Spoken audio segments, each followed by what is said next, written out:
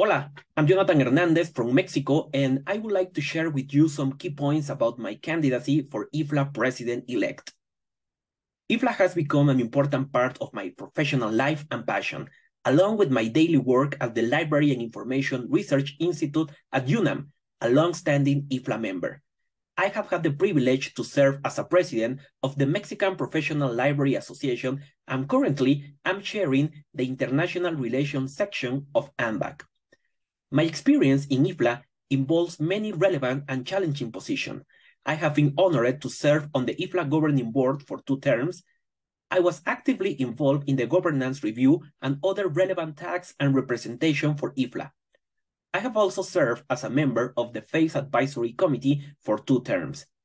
During this journey, I was privileged to be part of the IFLA International Leadership Program, where I had the opportunity to learn from experienced and skilled mentors and work with colleagues worldwide.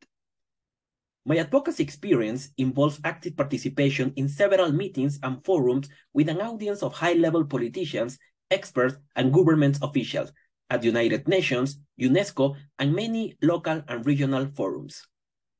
I have also collaborated with Creative Commons, Wikimedia, and many other relevant stakeholders advocating for a modern and complete set of copyright exceptions and limitations for libraries. These experiences gave me a great understanding of the demands, potential, and current challenges facing our federation. As most of you know, IFLA is on the brink of becoming a century-old organization.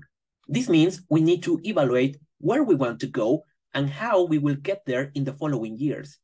That's why one of my priorities will be to develop a strategic plan to engage with members, volunteers, and stakeholders, fostering the use of technology, taking advantage of social networking, and when it's possible, face-to-face encounters, with a focus on promoting local connection and sustainable practices within our federations.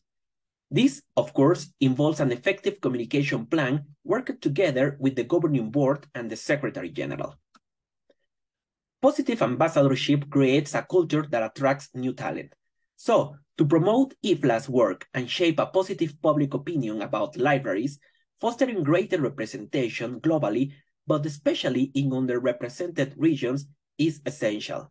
And this is linked to one of my goals, to bring new and especially young librarians into the Federation to become library leaders globally and in the region. Finally, I want to acknowledge the outstanding contribution of members, volunteers, the IFLA team at The Hague, and the enthusiastic people that have supported IFLA for many years.